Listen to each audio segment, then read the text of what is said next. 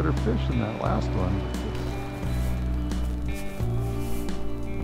So it had started out as a pretty typical day on the San Juan, fly fishing, and we're coming to the end of our stay here in northwest New Mexico.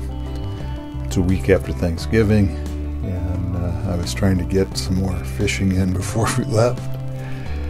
And it was a pretty typical day until I hooked a poor muskrat in one of his hind feet and had to reel him in, and my GoPro had died. I would have had better footage of reeling him in, so I'm trying to get some video of what's going on at the same time I'm reeling this poor muskrat in. Anyway, I got the line cut. I have to get him off my line somehow or cut the line, but I don't want to cut my fly line.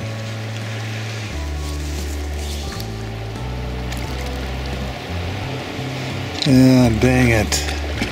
Sorry, buddy. How am I going to get that out of there? Bear with me here just a second. I got scissors. We'll cut it out. Yeah, I cut the hook off and he's swimming away now. Hopefully no worse for the wear. Hopefully you can get that hook out okay.